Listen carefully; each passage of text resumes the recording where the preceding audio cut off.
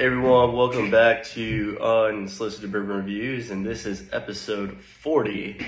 I know there's been quite a hiatus since our last episode, in between me having allergy problems, actually physically getting sick, just being super congested, made it hard for me to not only drink bourbon, but actually smell it and actually adequately do these reviews. So, but yeah, just enough reasons why I'm telling you guys why I couldn't do shit that I was set out to do. But we're here. We're trying to get back on track, and hopefully these things will start coming again at a pretty consistent cadence. So for our 40th episode, we'll go ahead and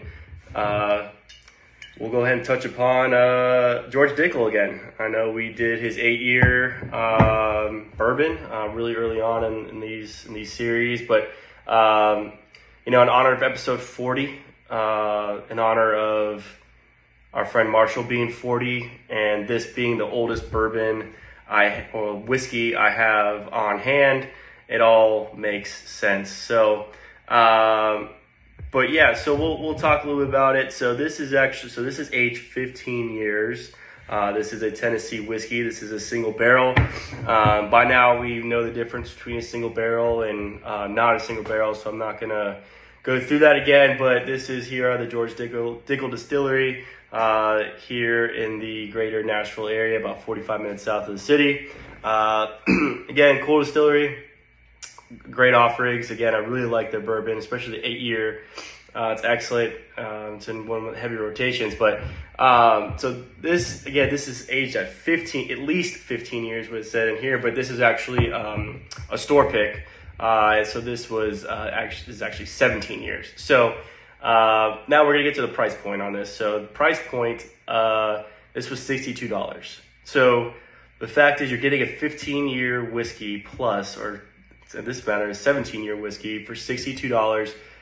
Regardless of how it tastes, so if it doesn't blow you away but it's still palatable, you cannot beat that. I don't know really any other offerings or expressions from any other distillery that is willing to give up a 15-year for under $80. So this is the fact. This is $62, and this happened to be a store pick. But we'll open it up. As you see, I haven't touched this in a while, so I'm really curious.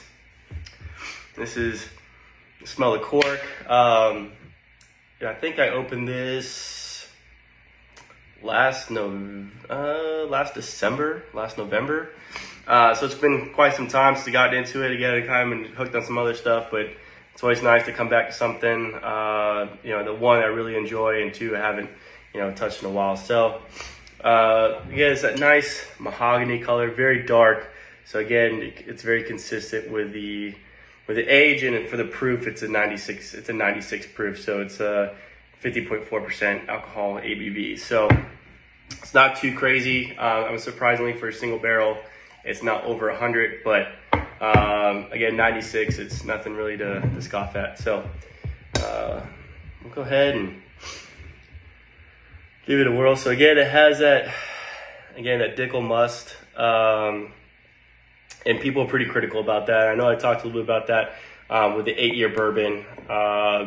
That they say anything George Dickel kind of has a Flintstones vitamin smell. It's that sweet vitamin-y candy smell, and some people dig it, and some people are really against it. I think it's very unique. You don't really get that within the flavor, but I think it's just a very distinct smell. That really sets George Dickel apart. And I think, the cause of it, I think it's a certain kind of wheat they use, or a certain kind of barley, that gives it that, that distinct Flintstones vitamin smell. But enough about that. Nose, still I get that heavy oak, maybe some berry in there. I don't really get too much vanilla or anything, but we'll go ahead and give it a sip, and then we'll talk about it.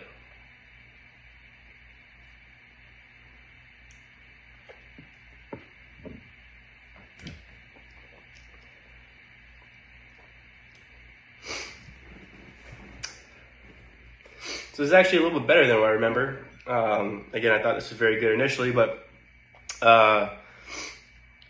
Nice smooth finish. Finish comes at the end. It does. You feel a little bit of heat on there, which would make you think that it's going to be, more than 96 proof. But again, it's a nice finish at the end. So the flavors I'm getting are